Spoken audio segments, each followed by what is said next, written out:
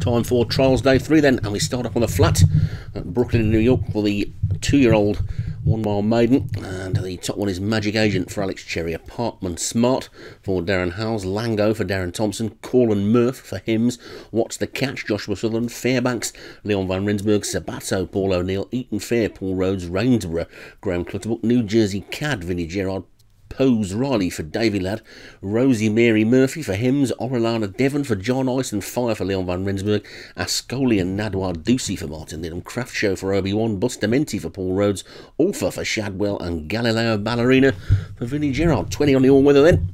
This could be good, and away they go. And pretty level sort of break, a little bit slow to go was Ulfa, but they're sorting themselves out now through the first furlong or so. These 2-year-olds, is a long way for them to go a mile, and Sabato is going to cut across to the fence and be the early leader as they pass the first furlong marker then. So Sabato it is, who's just about in front from What's the Catch in second, Ascoli in the purple jacket is third, then Rainsborough and Orellana Devon is after that, Pose Riley comes next, then Ice and Fire and New Jersey Cat. But Sabato's got a lead of about 2 to 3 lengths then from What's the Catch in second, then Pose Riley, Rainsborough, Ascoli, Ice and Fire. They're spread across the track there. The back marker looks to be Apartment Smart, but Magic Agent is also towards the back, but Sabato is definitely towards the front and leads by a good 2.5 lengths to What's the Catch in second. Pose Riley is third, then Rainsborough is next, then New Jersey Cad and Ascoli, Ice and Fire, Corlin Murphy's next, then Nadwar Ducey and Galileo Ballerina trying to get into it. Craft Show is next, but it's still Sabato. Sabato in the lead as we see the skyscrapers in the background. Sabato leads by just 2 lengths now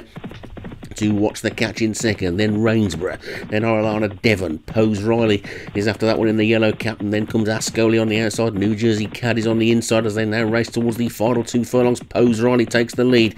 It's Pose Riley in the lead from Orellana Devon and New Jersey Kid, and then comes What's the Catch. Sabato's dropping away now, then it's Orellana Devon who's in front. Orellana Devon in front from Pose Riley and What's the Catch, then Ice and Fire and Ulfa, but it's Orellana Devon well into the final furlong. Orellana Devon by about 1.5 lengths then from Pose Riley and What's the Catch. Orellana Devon is the leader and he's racing up towards the line. Rosie Marie Murphy is finishing quickly, but the post is going to come too soon. Orellana Devon is the winner.